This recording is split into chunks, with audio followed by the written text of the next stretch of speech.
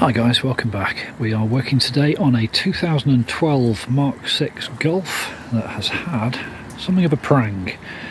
Bit of work to do here.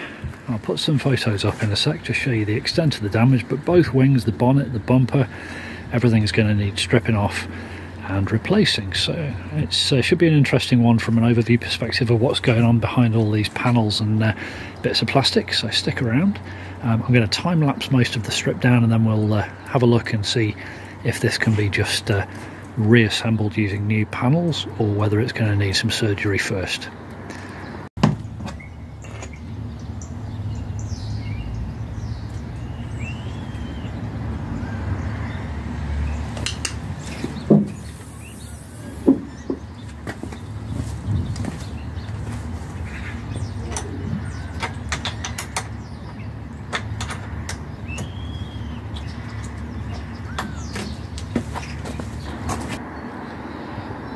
Well, there's the answer to the question. So this should be straight onto the front end of the car. I had a massive knock on this corner, and that's twisted the end of the chassis around. Same on the other side.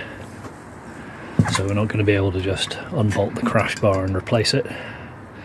That arm, if it could be straightened, would need to be straightened right the way along there. And you can see just here where it's deformed.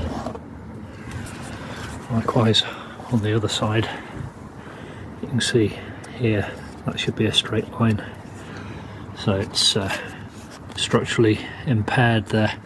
So that's the end of the chassis there where the crash bar attaches to. So even if we could straighten it back round, that's still going to be the integrity of this piece is going to have been compromised.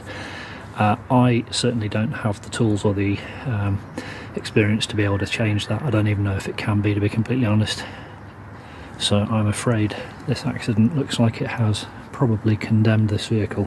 But what's important to note is that everyone who was in the car walked away from it, and there's no structural deformation at all past the door pins.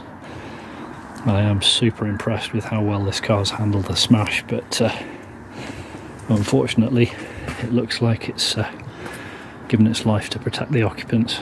Anyway, as a tool, that is exactly what a car is supposed to do: get you from A to B safely in one piece, and if shit goes down, keep you alive.